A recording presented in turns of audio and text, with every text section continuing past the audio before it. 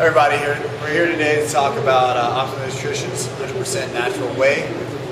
My personal favorite is the chocolate, and I like to mix it with milk instead of water just because it has a little bit thicker taste to it.